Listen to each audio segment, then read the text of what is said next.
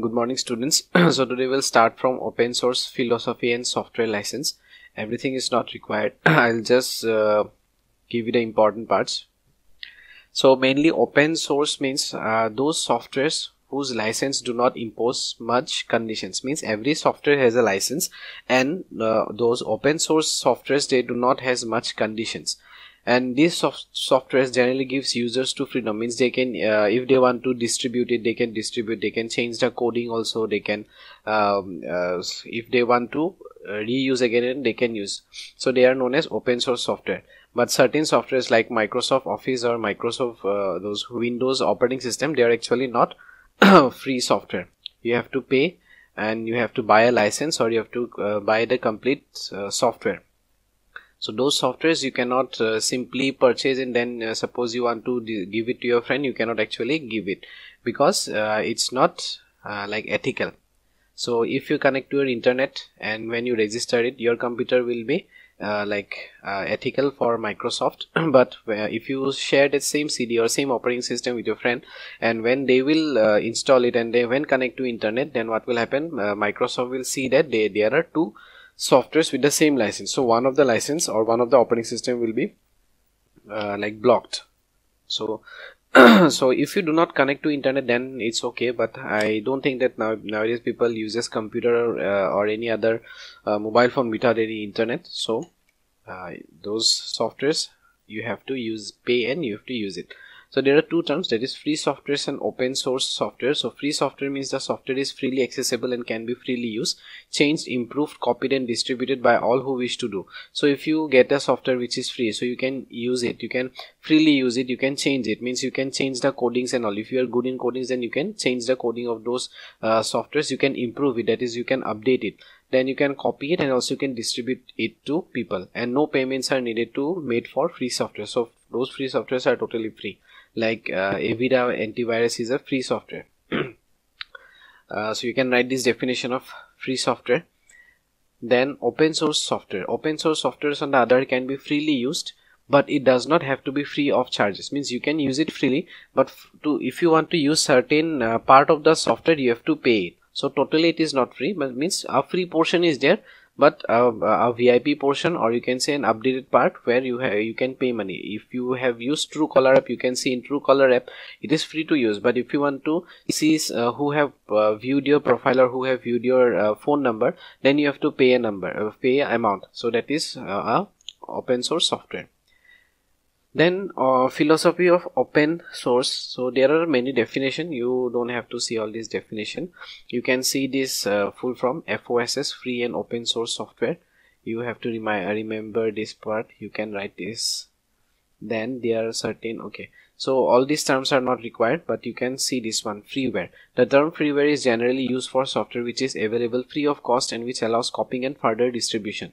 So freeware, what you can do, you can get free of cost, and you can also copy it, or you can also distribute it among people, but you cannot modify it, or the source code is also not available of that freeware. So this portion you can write as a definition of freeware. Then freeware should not be mistaken for open source for free software. Free software or open source softwares and freeware, they are all different. Freeware is distributed in binary form, ready to run without any licensing. You don't need any license number. In some instances, the right to use this software is limited to certain type of users. Means only particular or few people only can use those freeware for private and non-commercial purpose. For example, Microsoft Internet Explorer. So Microsoft Internet Explorer, only those people can use who has installed Microsoft or Windows software. They can use it freely. So this part definitions are not required. Then shareware. Shareware is a software which is made available with right to redistribute copies, but it is stipulated that if one intend to use the software, often after a certain period of time, they have then a license fee should be paid. So if you are having a software, you can use it you like for 3 months, 6 months, or maybe 1 year, but after 1 year you have to pay a money. So those type of softwares are known as shareware. Okay, so GNU is General Public License, GPL. This you can write this full form, GNU LGP. This full form will be enough. You don't have to see the definition part. These definitions are also not required. These are not important.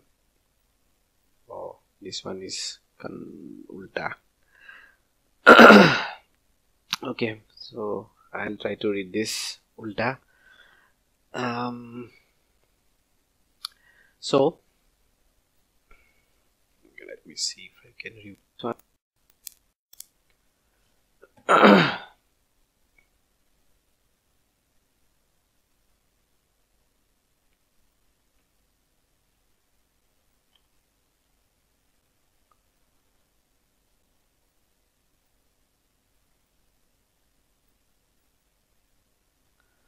Okay, so I have reversed this one and see. Now one thing you have to see is first one digital divide. As you can see here, digital divide is an economic and social inequality with regard to access of or impact of information. You all know about generation gap, like your and parents, you have a generation gap.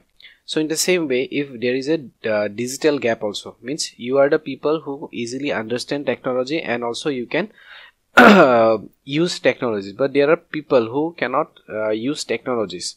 So between those people and you people, there is a gap, and that is known as a digital divide.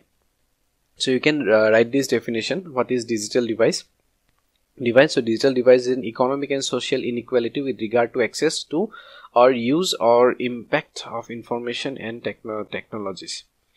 Then why two major reasons of digital divide? So first is technological reach. Even after 71 years of freedom, though it is now 76 years of freedom, so even after 76 years of freedom, there are many rural areas that have yet to witness the development, especially technological development. So there are some villages where you won't find much development regarding technology, although reach of mobile have easy it a lot. After Jio, now you can see even in rural areas people are using internet, but still the connections are not that good, means it is not that much fast. You cannot say that they are having actually 4G speed. They are using 2G speed or means even less than that. So connection is not proper. So you can see due to this technological reach also there is a digital divide.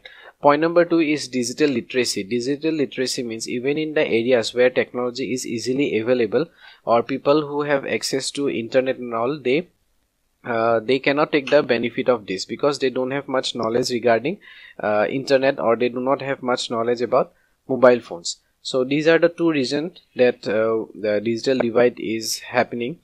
So if questions come first, you can write the definition of digital divide, and if very less mark is there, you can just write the two reasons why digital divide is happening. So this chapter is over. In school also I have completed this chapter. Question answers I'll give. So what you do, you see this chapter, and from the next class we will be discussing HTML again. So if you have doubt, you can ask me from the next class regarding HTML and CSS. But for now your course is over. This chapter is over. Okay, thank you.